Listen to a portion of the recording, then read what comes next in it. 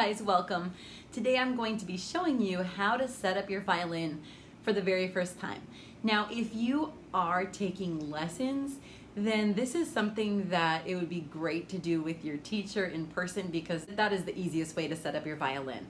But I'm going to be showing you just a detailed way of how to set up your violin as a beginner to really help set you up for success. So I'm going to be demonstrating this today with my quarter-size violin, which belongs to my children. My 6-year-old right now actually fits this perfectly. One of the strings just snapped, so I just want to show you because this is not the way that it should look. There should be 4 strings, and you can see where it's missing right here. But I didn't have an extra pair of strings right now at the moment. Another time I'll show you guys how to put a string on when one of your strings snaps. So that's a great skill to learn also. But today, we're going to just talk about how to set up the violin for the first time. So when you get your violin, you should have a few basic things. So you should have your violin, there should be a chin rest here, and then usually you're going to have either a foam shoulder rest or a structured shoulder rest that comes with it. So to begin with, I'm going to show you how we put on the foam rest. With a foam rest, they usually come with a rubber band. If it doesn't come with it, you can just grab a rubber band if you have one, and that's how you're going to attach it to your violin. If you have a structured rest, it just clips onto the violin with the feet, which I can show you as well. So with a foam rest, there's a thin side and a thick side, as you can see. You're going to take that thinner side and place the thin side just opposite of the chin rest, like this. So once the thin side is just opposite of the chin rest, then you kind of have it like straight along the back like this, and then you're just going to hold it there, and you'll grab your rubber band, attach one end to the little knob down here at the end. This is a little awkward to do this while I'm trying to show on video, but you'll attach this one end onto the knob, and then the other side comes over the back like this, and then you're going to hook it over this right here, okay? So it's hooked right here. I'm just going to flip it over for you to see, okay? So it's from the knob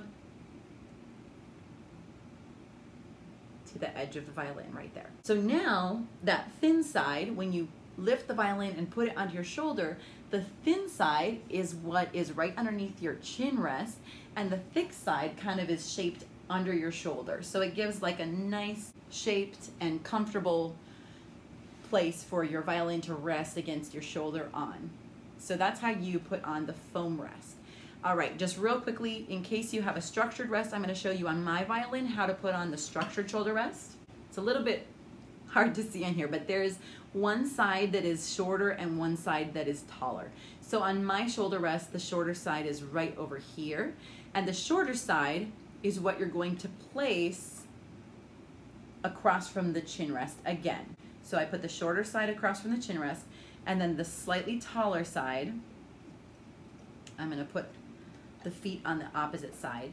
And once the feet are attached on the edges of the violin, you'll kind of scooch it over just a little bit until it is nice and firmly attached on the wood. Okay, so let me just double check everything feels good. It's nice and secure, and this is how it should look. So nice and secure, and then this, I'm going to put it up on my shoulder. And again, it fits against my shoulder in a nice shape, gives some support as you're holding your violin. Okay, so that is the shoulder rest and how to put it on. Now, let's take a look at the strings, and I'm going to show you this part with my violin. So you're going to want to learn how to tune your strings. There are 4 strings on the violin. There is the G string, so if you're holding it like this, it's on your right side. It's also the thickest string, so this is the G string. The next one over is the D string. The next one is the A string, and then the next one is the E string.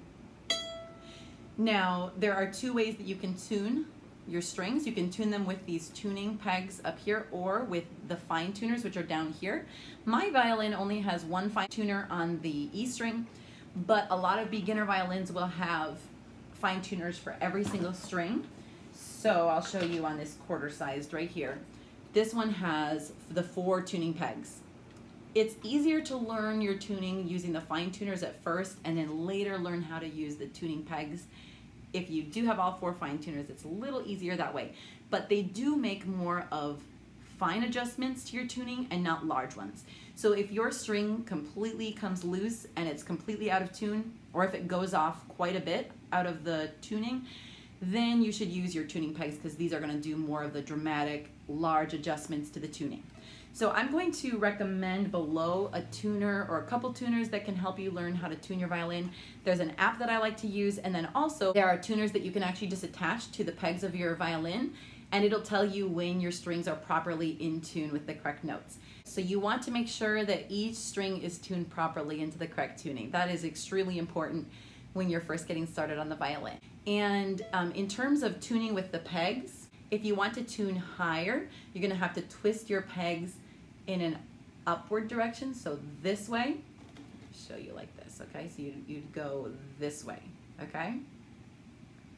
If you're wanting to tune downwards, you would tune the peg this way. If you're holding the violin like this away from you, if you want to tune up, you'd be tuning away from yourself like this. But if you want to tune down, you have to tune towards yourself, downwards. So I can give some future videos to help you with tuning. If that's something you'd like, definitely drop a comment below and let me know. All right, so once you've tuned your violin and you've set up the shoulder rest, your violin is pretty much ready to go. Now for beginners, one other thing that you'll probably want to put on your violin are these stickers that help you to learn where to place your fingers in the proper place. So there's a spot for finger number 1, a spot for finger number 2, for finger number 3, and finger number 4. And usually the way that you do this is the first one is going to be spaced a little bit more. So this is a whole step, and then another whole step, and then a half step, and then a whole step. So the way that this would sound is from your E string. So from your E string, this would be E, and then F sharp, G sharp, A, and B. So it's whole step, half step, whole step. This is the combination for a major scale, and that's one of the most common fingerings on the violin is to the major scale. And so that's why this is what we start out with for beginners, is this is one of the most common fingerings that you're going to use for beginner songs. So when it comes to putting these stickers on the violin, I buy these from Amazon, and I'll link this below. These rolls last forever. They stick fairly well, and every once in a while you're going to have to replace them. They start to peel at the bottom a little bit. This one is actually starting to do it. So they do start to peel after a little while, but they last for a while, and they're nice and clear and colorful, which is nice. It's easy for your eyes to see it against the black, so I like that. Now the other thing that I do is I buy these colorful dots also on Amazon, and I'm sure you could find it at pretty much any office store. These color coding label dots is what they're called. On the violin, if you're holding it up like this, on the right side of the fingerboard, when you get up here at the connection point between the neck and the body, you're going to put a little sticker here. So I call this the high dot, and what it is for is to help students know where to slide their thumb up to. So let me demonstrate that. I'm going to show like this so you can see the high dot. And when you place your hand on the violin, you'll start with your thumb on its side next to this first sticker. And then on the other side, you're going to attach on the side of your index finger. Now this is not a tight grip. You don't want to be tight, but just a very loose hold. And then you'll gently slide your hand up until your thumb touches that high dot, and then slide back down to that sticker. So you're going to slide up, slide down. And this can help you to learn a good hand position and a nice smooth motion from a lower position into a higher position. So once you've practiced that slide a few times, then you come up and you stop on that dot, and this gives you a holding place where you can just hold onto the wood of the violin right here. Now as a beginner, you're not going to be using your fingers a lot yet on the fingerboard. So this high dot, you'll come up and kind of park here, hold onto the wood of the violin, and then you'll be able to practice plucking the strings for songs and things like that. Now speaking of these dot stickers, now we're going to go over to the bow. I'm going to show you how to set up your bow, and then how I use dot stickers on the bow to show students and help students with the different parts of the bow. When you take out your bow, it should be loosened already, and if it's loosened properly, you'll see that there's not much space between the stick of the bow and then the hairs of the bow right here. You're going to want to wind up your bow, and you're going to twist the peg to the right side. Now as I twist, you're going to see that the hairs start to tighten and they start to separate more and more from the wood of the bow. All right? So I'm twisting to the right like this, and it's starting to tighten. Now when the middle of your bow, so if you're looking at your bow here, you see how there's like this slight bend in the bow right here? Right in the middle here, you want to see that it's about the width of a pinky finger right here. And that's about the tightness that you want to have on your bow. So every time you play, you're going to wind up your bow. Once you've wound up your bow, you're going to put rosin on the bow. Now, I've talked about all of these supplies in my previous video about all the things that you want to have when you're getting started on the violin. So if you need a review of that, I'll link that video down below as well. But you'll take your rosin, and I've got my rosin right here, and you're going to draw the bow back and forth on the rosin. And if this is your very first time using rosin, you're gonna have to do this for a while, because the very first time that you rosin a bow, it needs to get a lot of rosin powder into the hairs of the bow, and this helps the bow to grip into the string and to get a good sound. If the bow does not have enough rosin on it, it will not be able to dig into the string properly to get a good sound. So you'll start to see that white powder from the rosin starts to form, and it comes onto the hairs of the bow, and you actually can see the hairs of the bow get whiter and whiter from the powder as you put it on. So you want to have it where at least there's plenty of powder that the bow, sometimes I go like this, you have to rub it hard back and forth at the bottom like this, and then you can do that across the whole thing. So if you're first rosining a bow, you're gonna have to give it some nice, good work on the rosin. Get a lot of rosin on there. Okay. Once you've rosined your bow properly. So now I'm gonna put those little dot stickers on my bow to separate the different sections of the bow. So the sections of the bow are like this. Right down here, near the nut of your bow, this is called the frog. So this is called the frog, kind of a funny name, but that's the name for the very bottom of your bow.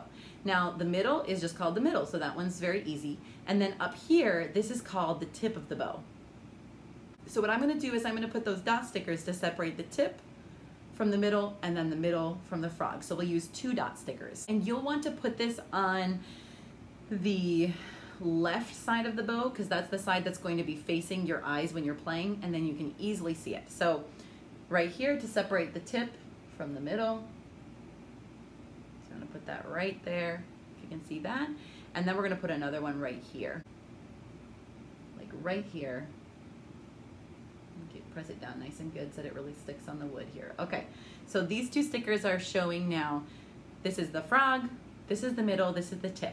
And then as you're learning, you can easily see, okay, if you're supposed to be in the tip, it's up here. If you're in the frog, down here, middle here. Pretty soon you won't need these anymore to guide you, but at first it's helpful.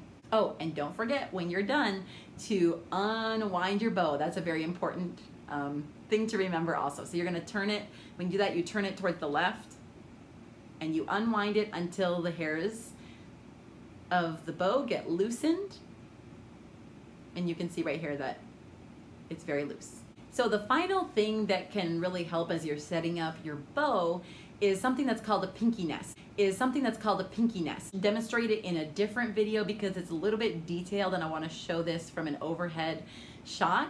But you'll want to have this kind of tape, like a painter's tape, something like that, to make the pinky nest. You can order some of these online, but in my experience, I've tried a few and none of them were as good actually as the one that I was able to make from tape. So in my opinion, this is my favorite way to do it, and I will have another video that shows how to make a pinky nest, but this is the kind of tape that I use for it. And then the pinky nest is gonna sit right here next to the screw of the bow, and it's a little nest that you'll put your pinky in. It helps your pinky get trained to hold your bow in the proper way with a nice curved pinky instead of flopping off like this or getting very tense and straight, which these are all very common things when you're first learning how to hold the bow. So the pinky nest really helps train your hand to have the proper positioning, and it really helps when you're first a beginner. So those are all of my tips for setting up your violin, setting up your bow to get started on the violin. I hope that was helpful for you. If you enjoyed this video, you can go ahead and hit that like button, and you can subscribe to my channel for a lot more content related to learning the violin and learning music in general. Thank you guys so much for being here. Bye-bye.